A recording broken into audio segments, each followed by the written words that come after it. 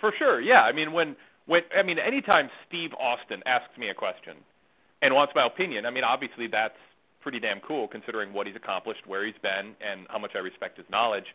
It's probably a little less so just in the sense that I've talked to a lot of wrestlers over the decades before they were stars and then before they became big time, and Steve is one of them. And so the connection is sort of like that. I still see myself talking to that person when I talk to him more than if President Obama called me now as an ex-president and started asking me questions about the economy, if that was my area of specialty, asked me about the economy or something about world affairs, that would be different than if I knew him in college. So in that sense, it's less.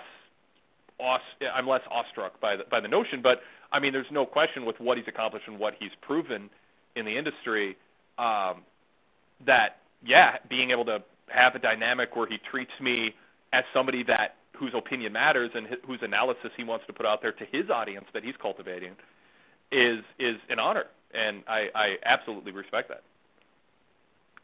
Back in 95 and 96, did you tell him to go to All Japan, or did you kind of say, you probably should head to the WWF with Vince?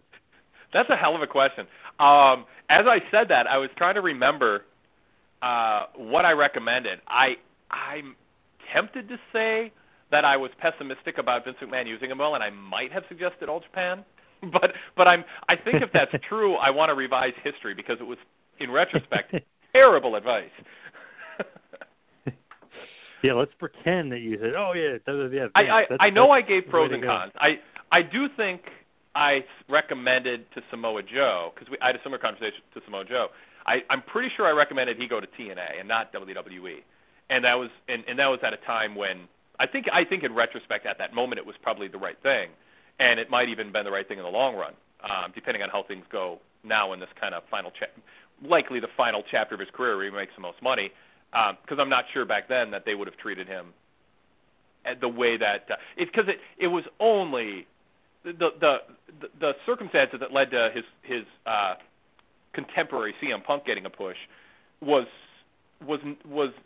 almost an accident of history. I mean, it was Kurt Angle leaving and the ECW brand needing a top star and Big Show not being a good fit and Paul Heyman having control and hitting it off with Punk and seeing something in him and then pushing Punk, and then when ECW went over, Punk had established himself enough, and WWE at that moment was willing to take a chance on somebody based on the depth of the roster that they had, but the thought was Punk would struggle in developmental for a long time and maybe not make the main roster, and I worried about that with Joe with his body type that would happen, and so I mean there's not a lot of fork in the road moments that I remember where wrestlers asked me their opinion, but I'm pretty sure with Joe that I thought TNA would offer better guaranteed money and give him more of a push and would be a better landing place for his skill set.